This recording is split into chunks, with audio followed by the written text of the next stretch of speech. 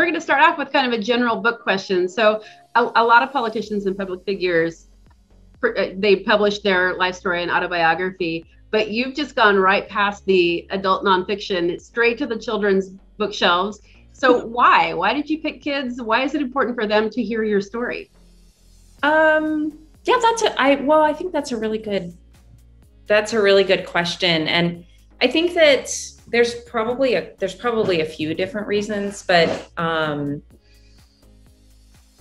so there's the idea of it, but then there's the why of it, if that makes sense. Mm-hmm. And when I think about just kind of like our journey as humans, right? I think about how so often, especially, I mean, I know it's true for me, especially when you're a kid, how often we feel like invisible or small or not heard or not seen. And I think that I hope that this book can be maybe just a little bit or a small piece of a journey that can help, somebody see that their path is unique, their journey is important, that it's important that they're seen, it's important that they're heard. And, there's that thing that happens that I don't think I recognized until I was an adult, where like what it feels like to have your experience validated. Uh-huh. And some of that is just, and I think certainly when you think about representation or like having kids' books that are reflective of kind of our society. I mean, I was blown away, but then not surprised, if that makes sense, that, there's like only like 1% of kids' books have any kind of Native representation in them.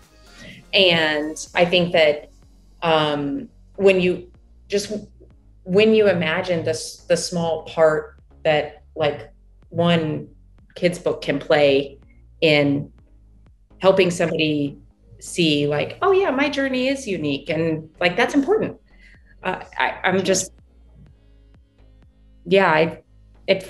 It felt like something that just felt like a really cool thing to be able to do.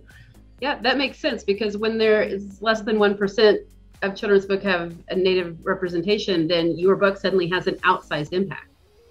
And then you stack on top of it that I'm just going to throw this in here. I think kids look at grownups, or at least I did, and think we've got it all figured out.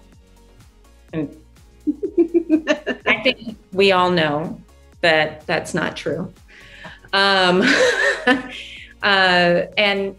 that they see, we look at grownups sometimes and we think like, oh, they had it figured out the whole time. They never made mistakes, and especially when, like, I never thought I was going to be a member of Congress.